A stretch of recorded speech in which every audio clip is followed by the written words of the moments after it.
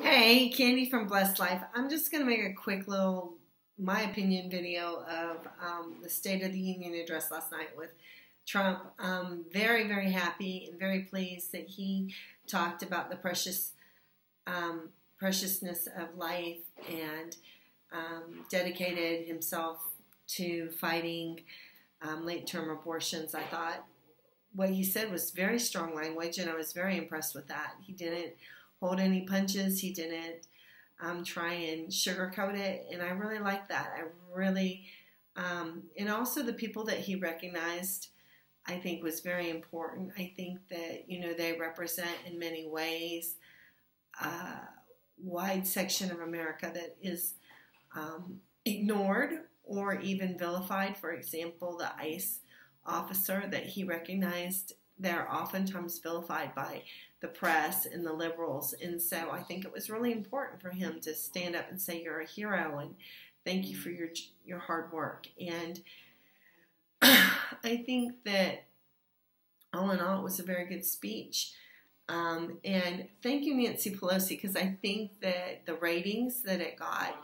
a lot of that had to do with all the drama that she caused, because when she caused all that drama, then people were, I didn't watch last year's live. I watched the highlight reel afterwards from the news stations. I never watched it all the way through live, but we did watch it last night, sat in our bedrooms, watched it at 9 o'clock live from beginning to end.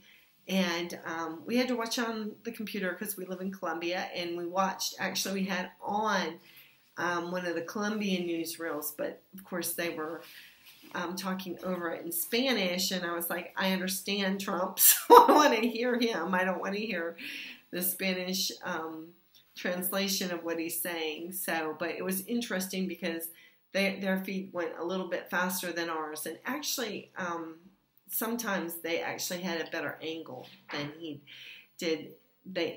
So I like that. I like to watch their version, but listen to what Trump said in English. And it was interesting because I think even in South America, they made a bigger deal out of the State of the Union address. Thank you again, Nancy Pelosi, because of all the drama she caused. She would have been much better off just to have let him make the speech from day one and then been able to say, well, blah, blah, blah.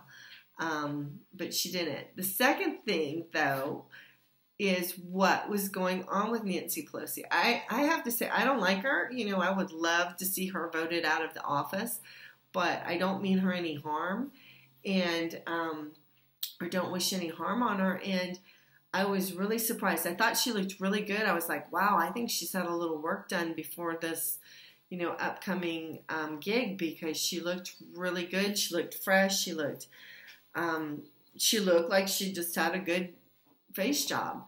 And then, she sits down and Trump starts talking, and I don't know if anybody else noticed this, but the one side of her mouth started to get further and further, and I really thought for a minute, I thought, oh my God, she's having a stroke in the middle of this speech, and the whole world is going to see her go into a stroke and need to have an ambulance come.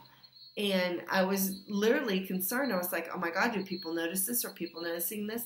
And also there was one point, I swear to God, she mouthed the words, what's his point? Or what's your point? Or what is the point? When it was pretty close to the beginning of Donald Trump's speech. And I thought, who is she talking to? Because she doesn't like Pence. Pence doesn't like her, probably. So I don't know if she has the little microphone on and she's, communicating with other people, because she did that quite a few times. And then she kept going through his speech, and I don't know. She needs, I don't know. It just really seemed like she was kind of almost having a meltdown. And so I hope that the next one she practices having a poker face and just going for that poker face the whole time through, because she really did a lousy job as far as poker faces go last night. She, especially when he was talking about the value of life, and he was like, I hope we can all support how precious life is, or how important babies are and stuff. And she literally shook her head, no, I cannot support and value the life of an unborn child was what she was saying. No, no. She shook her head. I was like, oh my gosh, you can't support that. And that was almost more interesting watching her responses than anything that he even said. Watching Nancy Pelosi behind Donald Trump was like, it was, I don't know what was going on with her, but I think really, thank God she didn't have a stroke, but I think something was happening. Something, mental was happening with her. I guess the other thing was that all the women that wore white, which, none of them are suffragettes. None of them suffer. None of them put their butts on the line like a real suffragette did to get the vote for women. So, that was kind of like eye roll moment when you realized what that was for. My sister actually Googled that for us because I was like, she said, I don't really want to watch this. And I said, well, go Google why they're wearing the white tonight. Is it to represent this or that or anything else? So I personally, if I'd have been there, I would have called all the women and said, let's wear pink to protest what happened in New York and the Eiffel, the Empire State Building or whatever was turned pink or something. So that's what I would have done. I would have been like telling everybody, wear pink, wear pink. But, sorry about that. I guess I'm a little sleepy. I thought it was good, but I guess I'm a little sleepy.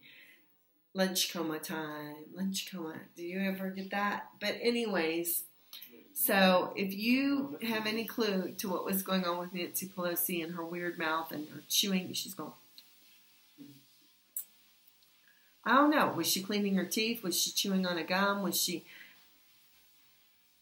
Is this the precursor to her having a stroke? I don't know.